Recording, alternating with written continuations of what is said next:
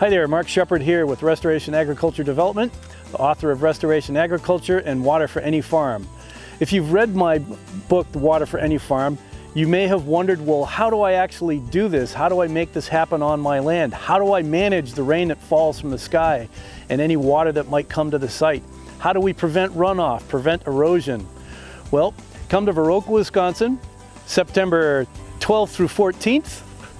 We'll be doing a workshop, some classroom time, and some time in the field.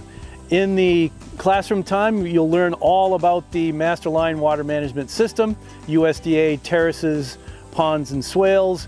And in the field, we will survey a site that's converting to a restoration agriculture system. We'll survey the site and mark the lines, and then have the bulldozer begin to install terraces, swales, discharge outlets, and ponds. The benefit of being at the workshop is the fact that you'll be able to see what it actually looks like. It's not that difficult.